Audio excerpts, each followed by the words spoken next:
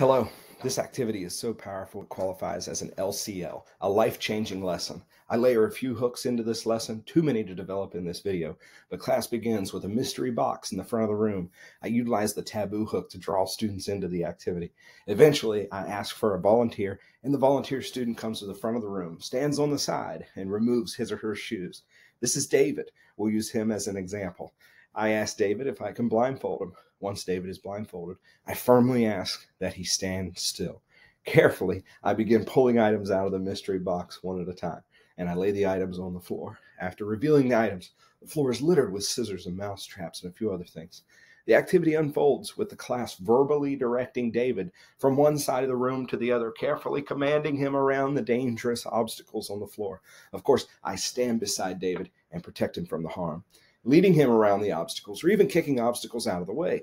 The whole time, the class is yelling directions, some good directions and some bad. When David reaches the other side of the room, I remove the blindfold, and the class applauds their success. In the following minutes of class, I facilitate this powerful conversation that asks the students to consider the roles of each party in the illustration they just saw. If this illustration represents this school year, I want you to consider each party and who they represent. So who does David represent in this illustration? That's right, David represents you. And how about the scissors on the floor or the mouse traps? Who do they represent?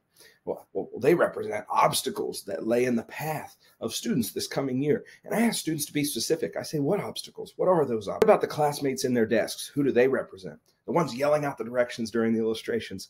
My friends, the guys on my football team, my classmates, people I sit with at lunch. That's right, I agree.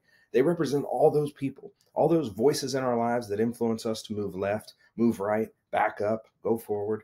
Who does Mr. Oldfield represent in this illustration? Now, this one is tough, and I typically have to scaffold this a bit. Students will actually mention the same individuals they mentioned before. But let's think about this. Who was closer to the volunteer during the illustration? Who is closer to you in your life? The class gets quiet as students begin to think about those people in their lives that may or may not be supporting them in their journey. In fact, in this moment, you'll recognize which students don't have that person in their life. Some students don't. And this is my moment to tell my kids something I have learned about teaching. I don't have a shot at reaching their minds unless I reach their heart.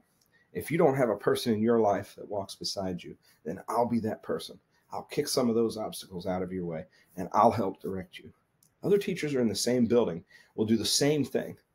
This is a powerful experience that I unleash on day 3.